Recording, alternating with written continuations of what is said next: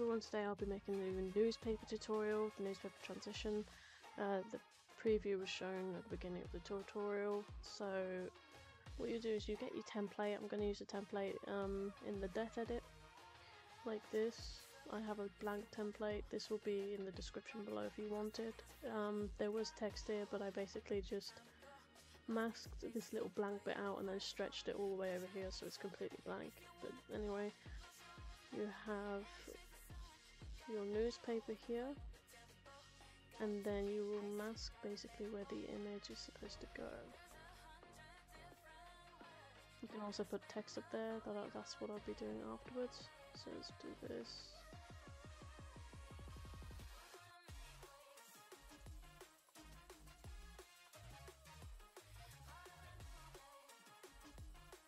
Okay, there we go. What you'll be doing is grabbing whatever video clip you want or an image. I'm just going to use an image this time, and I'm basically just going to slide it on, like, onto the beat. So first we're going to make sure that this is basically in line with this image here. And I think it's cropped for some reason, so I might take that off. No, it's not. Okay, that's good. Oh no, I see what I did wrong now. I think I masked it to the low. We'll put it like that. That'll go, that looks better. I do have other templates that I'll be sticking down in the description below if you want it. Yeah. I put this so it's fairly centered, just get it the way you want it to look. And obviously it's gonna look like this, so you're better off just masking the bit you want. So there we go. And then we're gonna do this with the second clip, because I'm basically gonna slide it like I did in the death edit. So we're gonna do the same thing.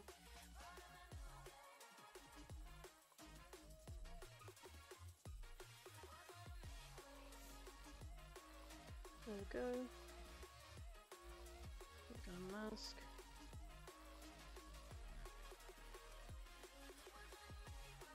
Right, another thing I'm gonna do is basically get a green screen, and the reason why I'm doing this is because I want to feather the mask. But if I feather the mask, it will show on the edges, so I'm just gonna block this, because afterwards you're gonna render this anyway, so it doesn't really matter all that much.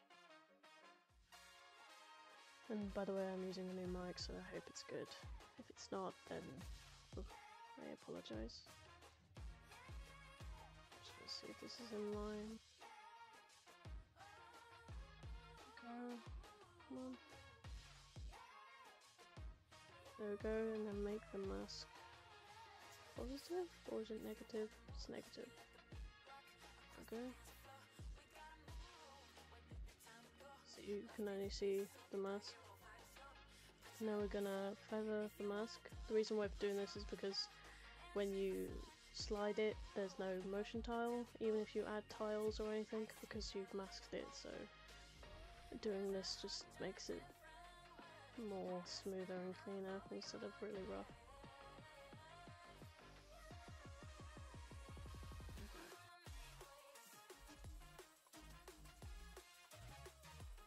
So while we're here, I'm just gonna add text to the top.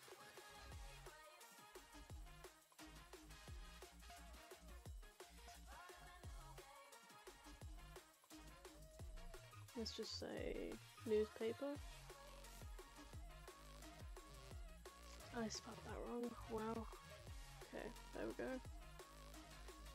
I don't really have like a good text at the moment, so I'm just going to use one of these. Put it up here. And then make the text color black so it blends in.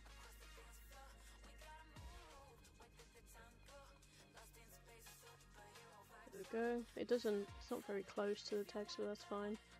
And now we're going to slide these. To do that, we obviously go to blur curves.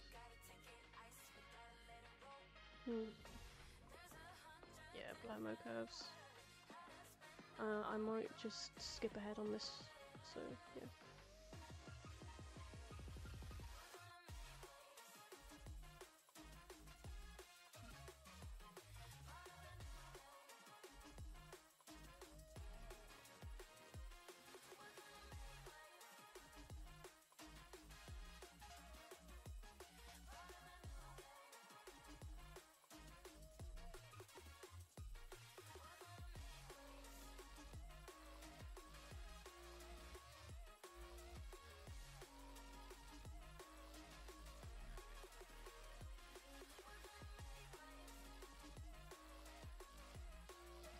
The next one.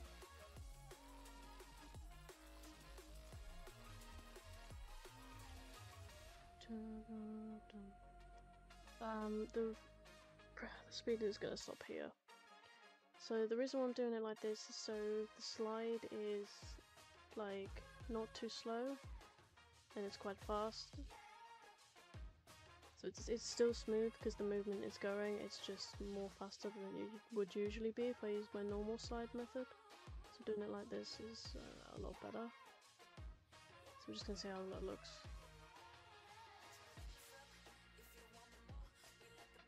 See, look how smooth that is on the preview.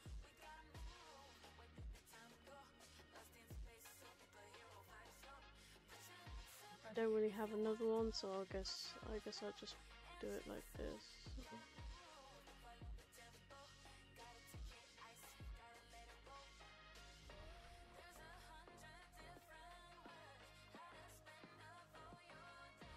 Do it like this. There we go.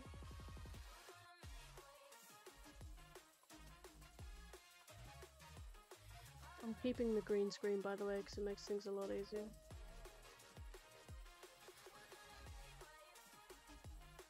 I think actually I'm going to change the color because it's kind of the same color as his eyes and I don't really want it to turn out like that. So if we choose a color that's not really on there, I guess maybe purple would look good. Like a pink-ish. I'm pretty sure there's no pinks on here either. Yeah, so that's good. So what we'll be doing is rendering this. So we'll render this and then we're going to animate it afterwards with warp transform. I'll skip ahead to when that's done.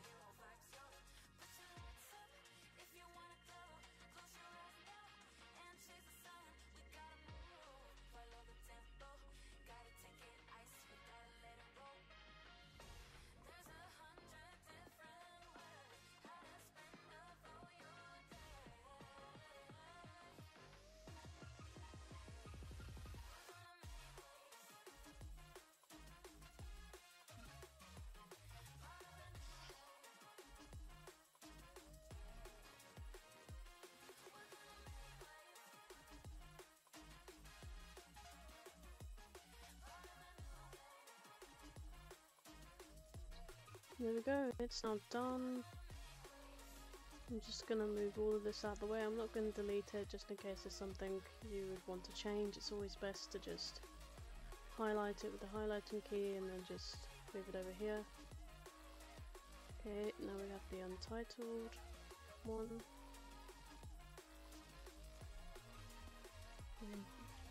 Delete this audio track, we don't really need it right now. There we go. Alright, first thing we're going to do is get chroma key.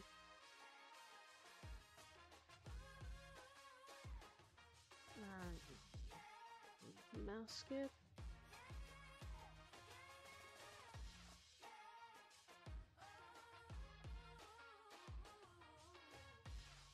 Mask it like this. And then put this back to high threshold. There we go. You'll probably see some pixels, but that's just the preview lagging a bit. But there we go. It is now just the newspaper. And now we're going to get our shake. Right now it's all about effects and trying to get this as smooth as you can. So I'm just going to add my effects before the transitions first. So basically add the shake on the beats, obviously, so we'll do that now.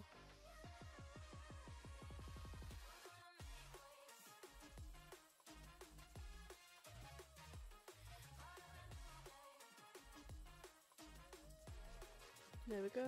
Now I'm going to add brightness.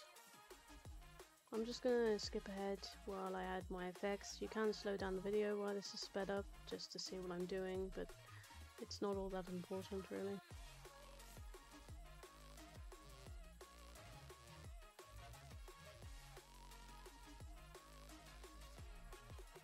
So I'm going to add... I personally like adding warp bubble to my effects because it looks really clean to me, and I realise that it probably doesn't look clean to other people, so you don't have to add this.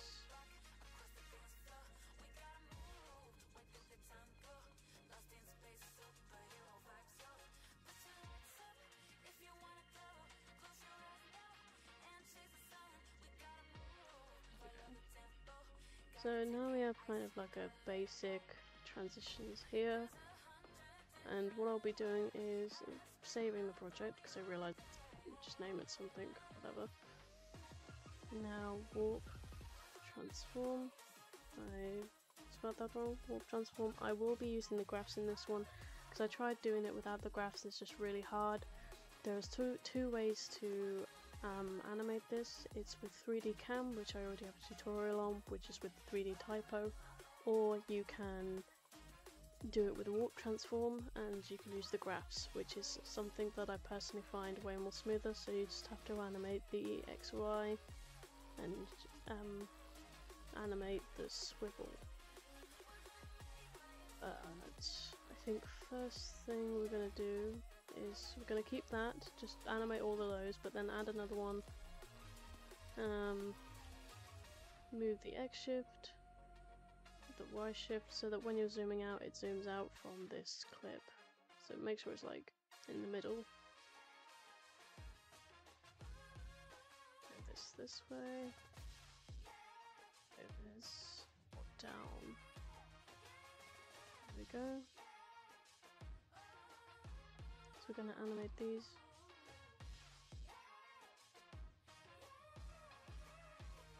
After this, when all the transitions are done, you can also add RSMB. You don't have to though, it's just also preference. Go. Put this back to normal.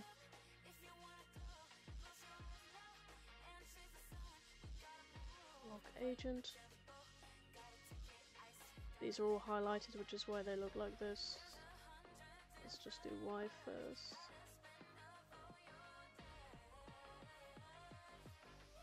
Just like that.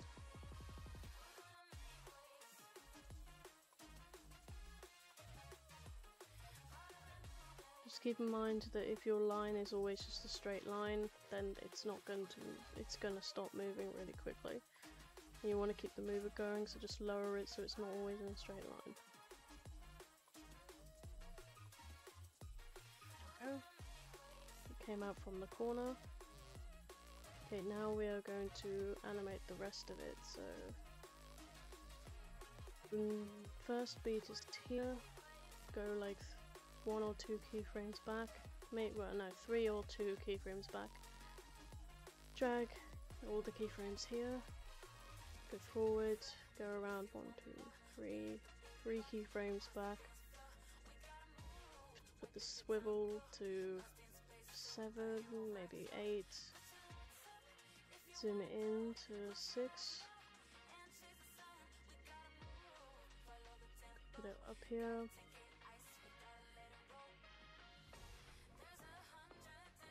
This looks quite good, so we're just gonna do this. We're gonna make this split fade. Well, I'm pretty sure all of this is gonna be locked agent. One. If you're wondering how I'm doing this, I'm holding control. Now we're gonna go to the end. Not all the way to the end, just around like a 3/4 to the end. And we're gonna zoom. No, we're gonna zoom it out just a little bit.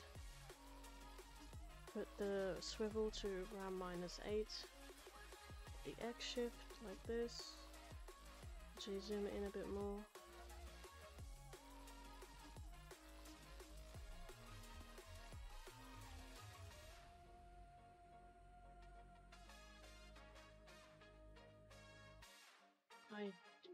can't actually remember how I did this. Okay. I think maybe zooming out is probably a better idea.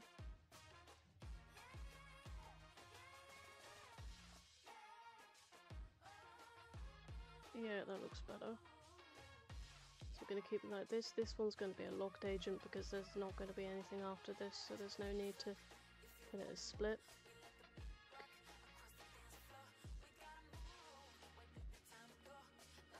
Okay, here we go. So we're just going to animate this. Make sure that the second lines of each transition is very short so the movement will keep moving. And the first transitions are like not too fast, but they're still decently fast enough that it's not gonna like be really slow.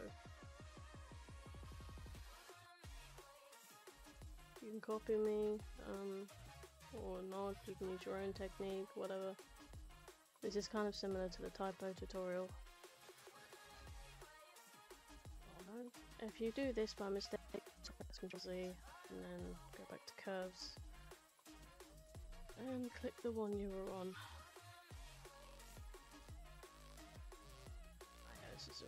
This is probably going to turn out to be a long tutorial. I guess I apologize for that. Make these rods really small. Make this rod smaller. You can barely see it. There we go. And then for the end transition, we're going to get a blow-mo curves. Okay, come on, click and drag. Make it like 0.8. We're gonna drag it just to like 1, 2, 3 keyframes before. 1 or 2 keyframes before this end one on the warp transform. And add another keyframe, make that a locked agent as well. Drag this up to around 1.5. And then we're gonna animate the zoom out here. Well, this is probably not going to turn out as smooth as you want it to right now, it just takes a lot of fiddling with the graphs. So here we go.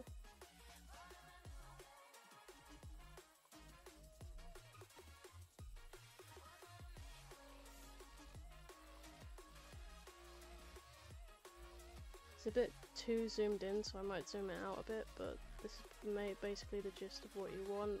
If you want other animations, you just fiddle with warp transform, and you can add flickers, vignette, so we'll do that now. Flicker. I have my own flicker settings. If you want to pause it, there you go.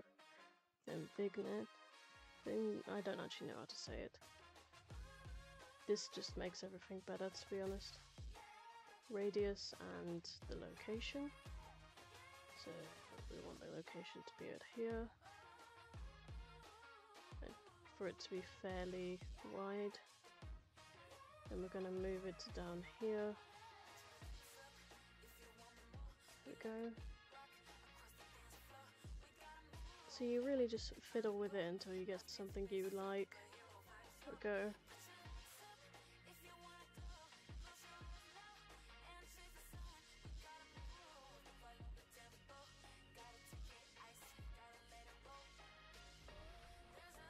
There you go, and I hope you enjoyed this tutorial, and I hope it will help you out in future edits.